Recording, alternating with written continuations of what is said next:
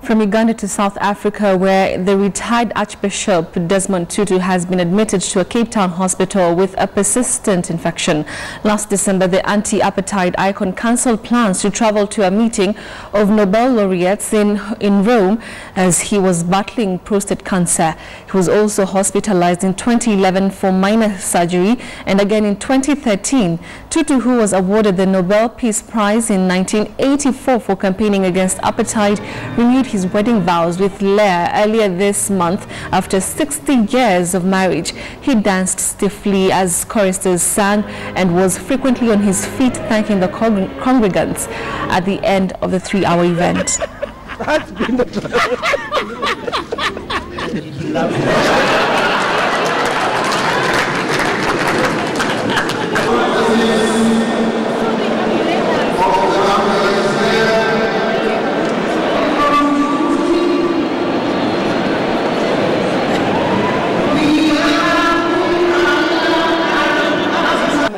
Nice to meet you.